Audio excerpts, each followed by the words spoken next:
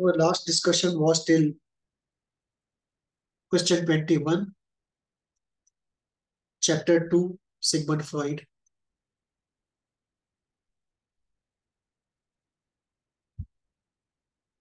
In this series of FAQ psychoanalysis, we are into second chapter of Sigmund Freud. We completed 20 questions. In the remaining 15 questions of this chapter, and with that, this chapter of Sigmund Freud will complete in this lecture. Question 21. Why dreams are so important for psychoanalysis? Because Freud used to say dreams are the royal road to the unconscious. Dream is a wholesale excavation of the unconscious. In contrast to revelation in retail, as it happens with other tools of psychoanalysis.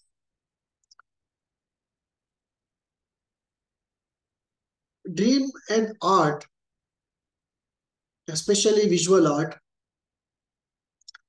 they are wholesale excavations of the unconscious. Difficulty is the unconscious speaks in a language of disguise, and therefore it has to be decoded to understand the meaning. Dreams therefore need to be analyzed, and dream analysis or dream interpretation gives us a wholesale access, not a comprehensive access, but a wholesale access into the unconscious. Instead of looking into the unconscious through the keyhole, we now have one window open. All windows can never be open, should not be open, but one window is now open. Compared to retail investigation, we are into a wholesale excavation of the unconscious. So dreams are very important. One good dream analyzed is equal to 15 good sessions of therapy. Psychoanalytic psychotherapy therefore places a great importance on interpretation of dreams. Freud wrote a complete book, Interpretation of Dreams, 1900.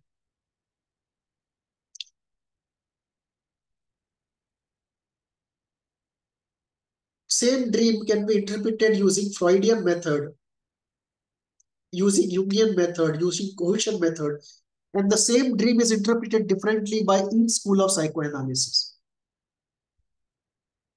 The craft and the capability and the expertise of dream analysis lies in the fact which school to use, when and how much. In the same dream, we may have to use the Freudian approach, the Kleinian approach, the cohesion approach. If you're interested in details, read my book, Dream Analysis, in which the same dream is analyzed using different schools of psychoanalysis. You can see how it is done.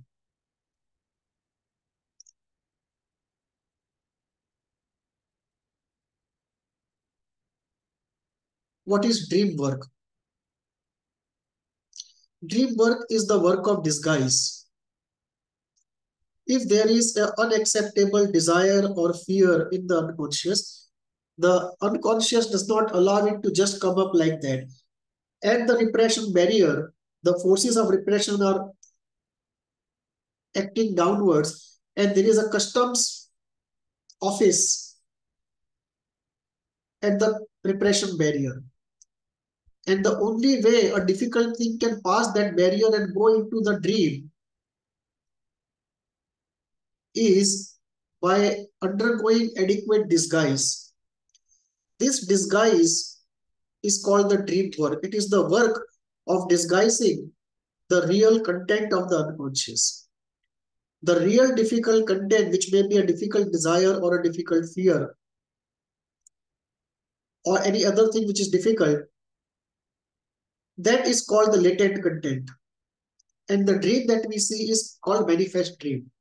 The latent content cannot come directly up. What comes up is manifest content. So the latent content undergoes a disguise, comes to the repression barrier. Repression barrier checks it. And when it realizes that, when it is satisfied that if adequate disguise has been done, the person, the conscious mind cannot make out the meaning of this dream, cannot make out the real latent content. Only then the repression barrier allows this dream to pass through.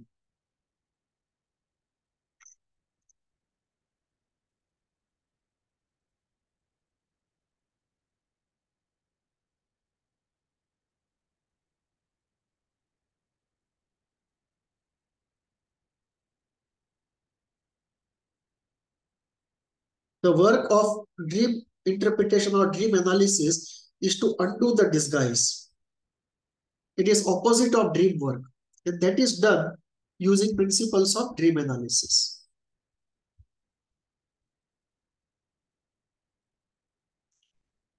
So, question 23, what is interpretation of dreams? It is to decode the dream. It is to strip the dream of the dream work, strip the dream of all the disguises, so we can come to the latent content, the real heart of the dream. Interpretation of dreams is the journey, intellectual journey from dream manifest to the latent content of the dream. And of course, for that we'll require free association related to every element in the dream by the dreamer, given by the dreamer, not his. I mean, we need the dreamer's free associations, not our free associations.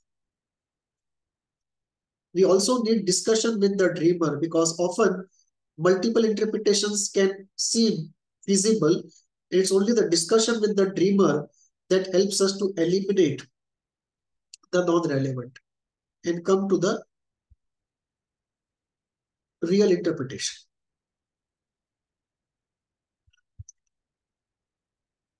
What is narcissism?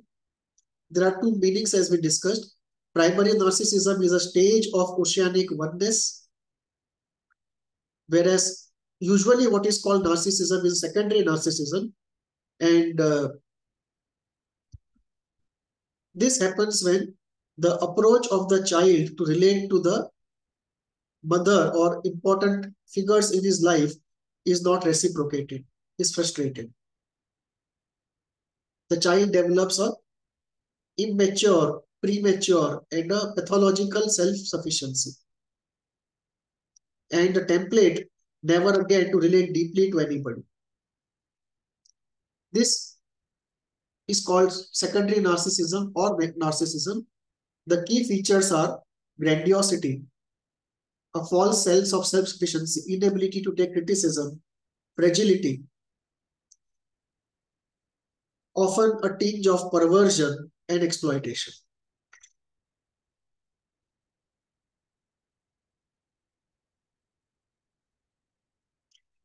'25. What is Freudian understanding about obsessions and compulsions?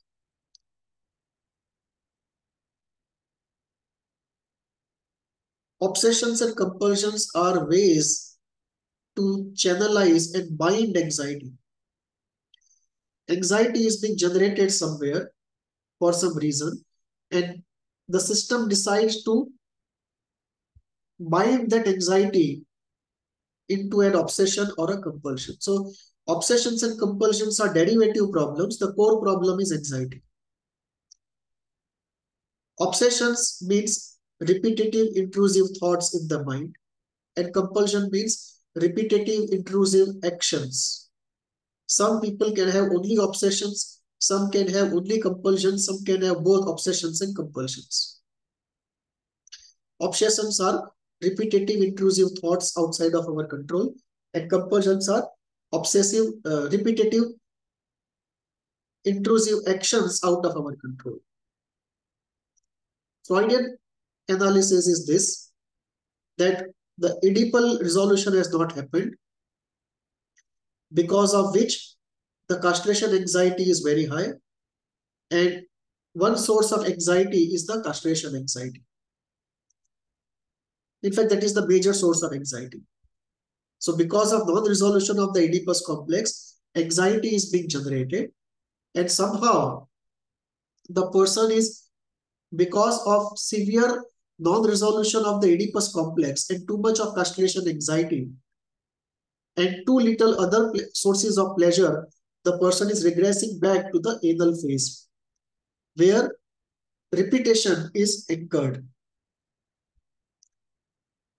And it is the anxiety from the Oedipal phase and the regression to the anal phase where repetition happens. And based upon what did not go well in the anal phase, that is chosen by this anxiety to be used as an anchor for obsessions and compulsions. So the healing is to resolve the Oedipus. 26. How do we explain bisexuality and homosexuality? Based on the Oedipus complex. The Oedipus complex we talked about was the heterosexual Oedipus complex, erotic feelings towards parents of the opposite gender. In case of a homosexual constitution, the Oedipus will be reversed. There will be erotic feelings towards parent of the same gender and death wish for parent of the opposite gender. And in case of bisexuality, in case of bisexuality, there will be both of it. There will be erotic feelings towards both the parents and death wish towards both the parents. Usually when we say Oedipus complex, we refer to the heterosexual Oedipus complex. If it's a homosexual Oedipus complex, we call it the Electra complex or the negative Oedipus complex.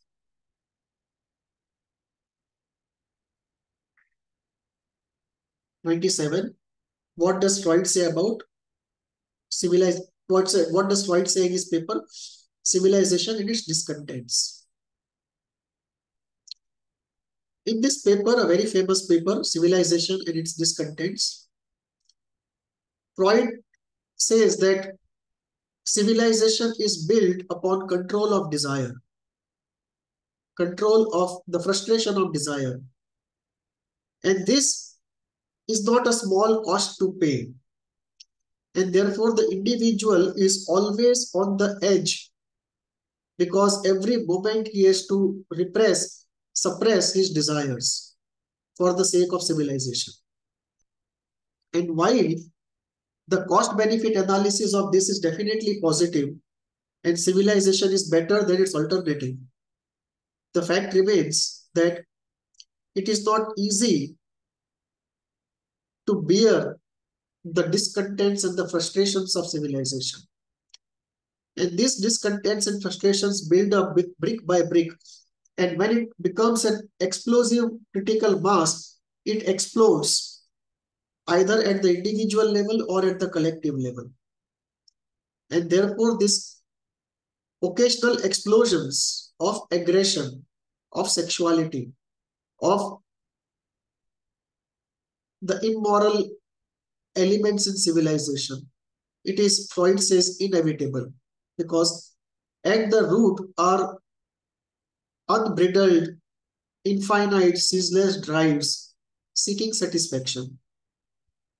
And we have no way of really transforming or pacifying or removing these drives. We can only suppress or repress, and both of these have their limitations. And occasionally, therefore, it is natural that explosions, immoral, brutal explosions, animalistic explosions will be happening in civilization. 28. In fact, Einstein wrote a very famous paper, a famous letter to Freud in Second World War because both were Jews and both had seen Holocaust at very close quarters.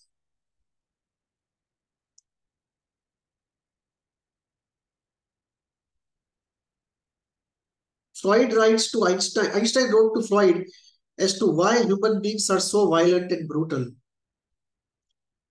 And Freud says that the primary forces of aggression and sadism we have not been able to handle till now, despite all the advances in science, and that remains a insolvable problem. And if this problem is not solved,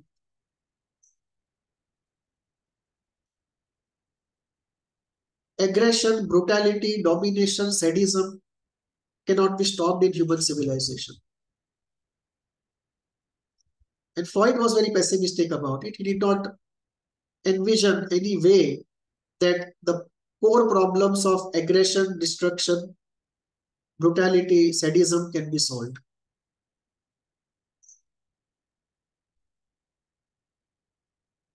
28. What is the central idea in Freud's paper, Beyond the Pleasure Principle? Beyond the Pleasure Principle is a very important paper because Freud takes a turn. It's a da Kehre moment for Freud. We see this in most intellectuals in their lifelong journey. The later intellectual is very different from the early intellectual in terms of some of the conceptual beliefs. We see this in case of Freud, in case of Heidegger, in case of Lacan. So early Freud and late Freud are very different. Early Heidegger and late Heidegger are very different. Early Wittgenstein and late Wittgenstein are very different. Early Lacan and late Lacan are different. Same phenomena we see in Freud, early Freud and late Freud. Late Freud, early Freud was a pleasure Freud. Late Freud was a death instinct Freud. And Beyond the Pleasure Principle opens up this area where Freud says that human beings not only are pleasure seekers, but there is also a death instinct at work. Not only a pleasure instinct, but also a death instinct at work. The death instinct has to do with seeking pleasure in suffering, seeking pleasure in destruction of the other, seeking pleasure in self-destruction. And this turns upside down what is pleasure.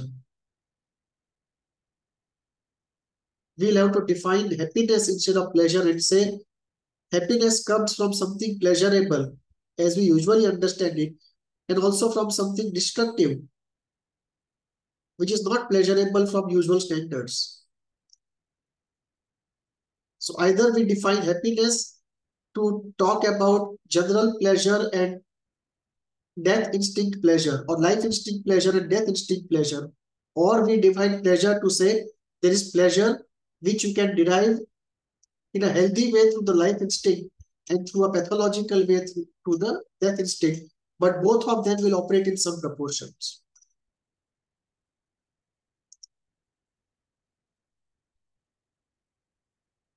So Beyond the Pleasure Principle, Freud says that many soldiers coming back from war, suffering from PTSD,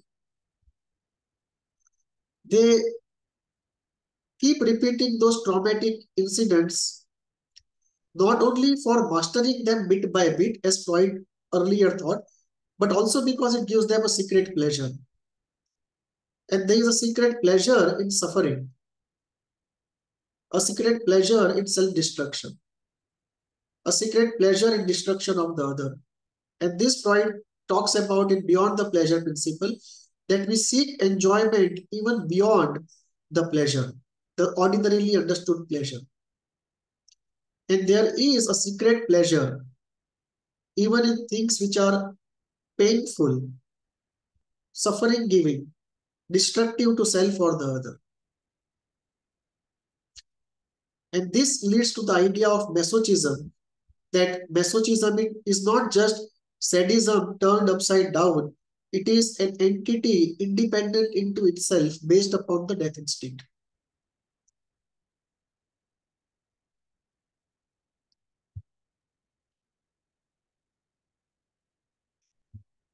So in the earlier conceptualization, sadism was primary. Masochism was sadism turned upside down because sadism could not be practiced directly. Now we have another possibility also that masochism is equally primary and some forms of sadism can actually be masochism turned upside down.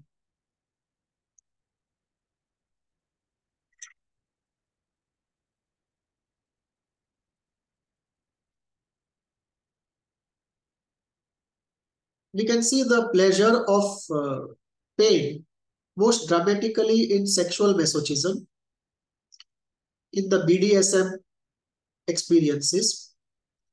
We can see that in self-harm. We can see that in sipping very hot cups of tea or eating very spicy food, or wearing very tight clothes, or undergoing tattoos or piercings, of denying pleasure to oneself for a greater cause.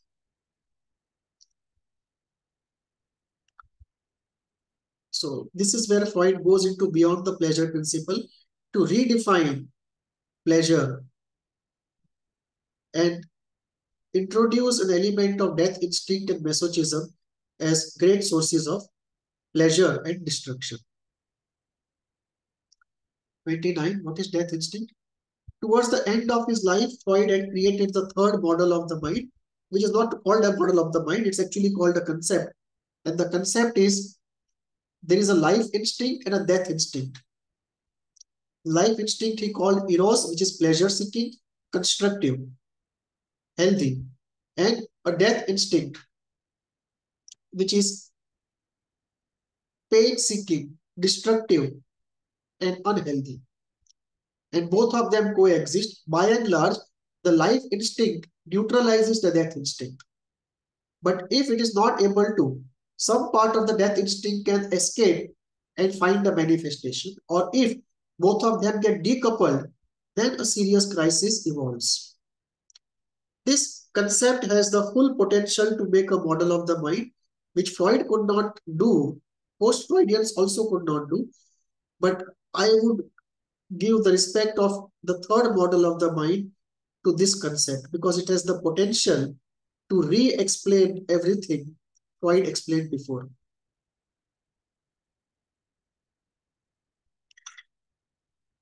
Some people say there is no need for the death instinct. You could just say pleasure and aggression. There was no need to go into a mystical concept of a death instinct.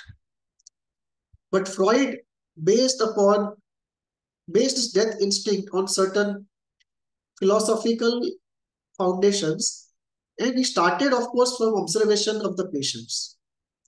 Observation was relishing of pain, relishing of self-destruction, relishing of destruction of the other, and a movement towards death. These were observed facts.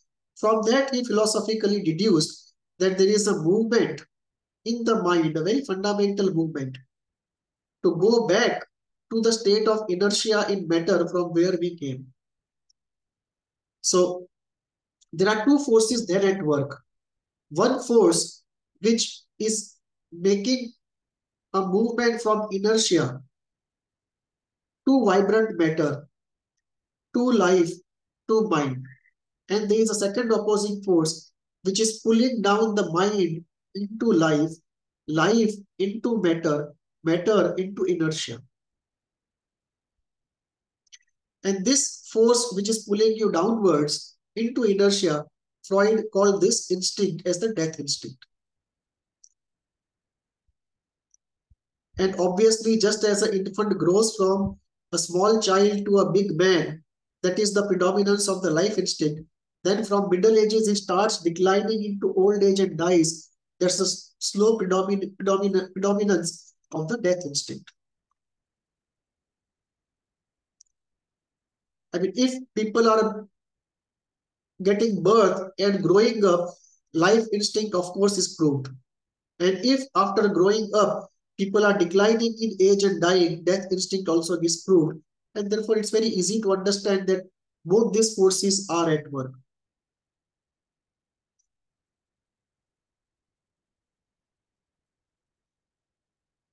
He called the life instinct as eros and death instinct as thanatos. What is 30? Question 30. What is the project? Freud believed, as a good neurologist, who later on became founding father of psychoanalysis, of course, that someday psychoanalysis can be reduced to neurology, to biology. And this enterprise he termed as the project. The project was the project or ambition to find scientific explanation based in biology for everything that we know in psychoanalysis. Of course, it remained incomplete in Freud's times, incomplete even today. It's going to be incomplete for a reasonable period of time. We are still far off from where neurology can investigate all that we know about in psychoanalysis. Question 31. Was Freud psychologically healthy himself? No, not completely. Freud was neurotic for 7 years of his life. He calls that period the period of splendid isolation. Just as Jung had his period of Nikia, Freud calls his period splendid isolation. He used to have convulsive hysterical fits. He used to have hypochondriacal belief that he is going to die. He had his own Oedipal issues. Certain obsessions, addictions, he was never, like smoking, he could never give up all his life. Certain fears he could never give up all his life. But to go by his definition, was he able to work and love, which is his definition of being healthy, being able to work and being able to love? He was a very productive man and he had a good married life. So he was able to work and love. So by his own definition, he was healthy enough, but he was not completely healthy. He had some pathologies across his life. 32. How did Freud view human nature? Freud was a pessimist, materialist. So he was a product of modernity. So his philosophical foundations were based in atheism, materialism, individualism, and hedonism, the 4 pillars of modernity. And reductionist science, 5 pillars of modernity.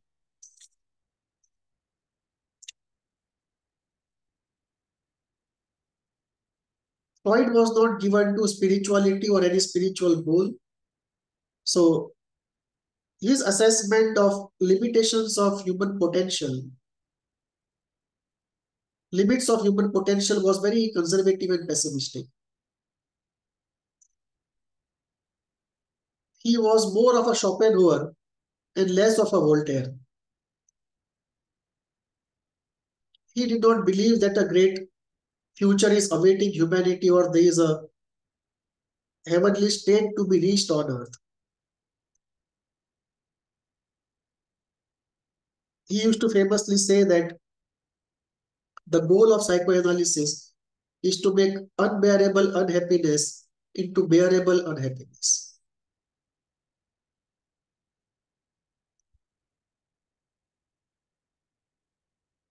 (33) Is Freud today an atmosphere of opinion, Voltaire? Yes, indeed so.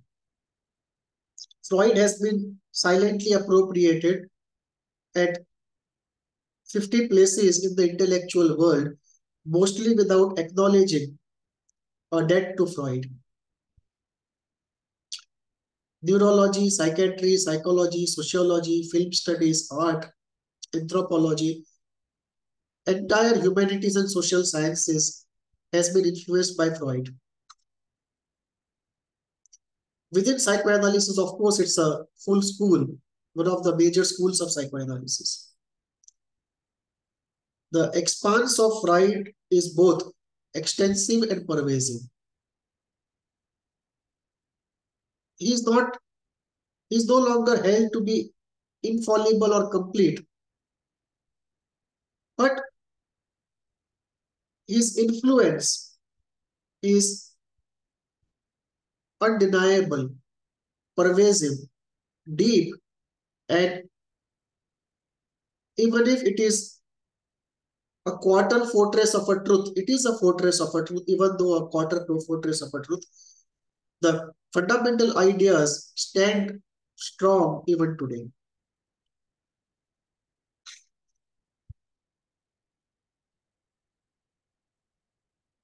(34) What are the good resources on Freud to know more on him? Freud himself is a delight to read. He is a very good writer, but he's not an easy writer. So many people find it difficult to read him. You can start by reading a book by Anthony Storr on Sigmund Freud. It's an introductory book, a very small book. Second, you can take up an introductory book by Brenner. Then you can read Freud in the original. And then you can go to Cambridge Companion on Freud. And then you can go to research papers. This is one way to approach Freud. Today, you have very good videos on YouTube to know Freud in easy language. Our endeavor also is in that area to make Freud easy to understand and start off a deeper study of Freud. 35. How is Freud seen after so many years? He is seen as one of the stalwarts in the history of human thought, in the history of ideas. Fundamental discoveries of the unconscious, the concept of the unconscious, concept of defenses, the concept of interpretation of dreams, the concept of life and death instincts, primacy of childhood, psychic determinism, the whole area of slips, psychopathology of everyday life. These have stood the test of time.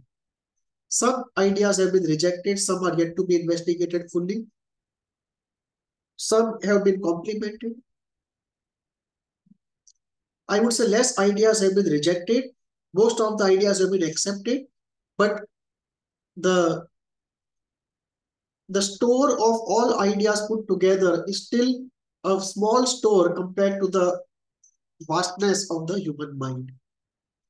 So Freudian school is incomplete. Every school in psychoanalysis is incomplete. All schools of psychoanalysis put together collectively still is a very incomplete thing in the face of the largeness of the psyche. East and the West, both put together, still is incomplete. So, decades, probably a century or more of work remains to fully know the psyche.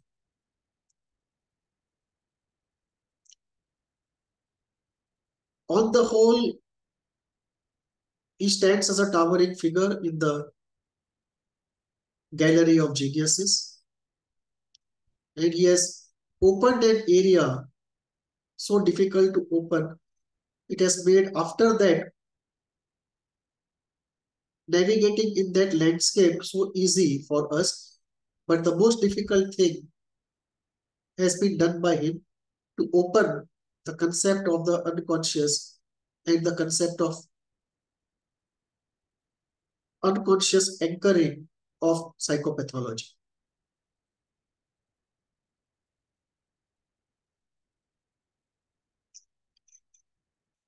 His famous quote, "We are never so defenseless against suffering as when we love." Sigmund Freud. We complete here chapter 2 of FAQ psychoanalysis.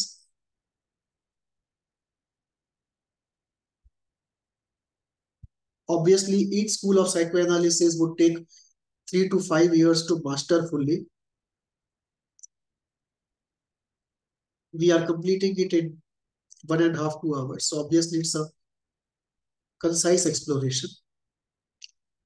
Questions, if you have, write to me at hvindia@gmail.com. Thank you.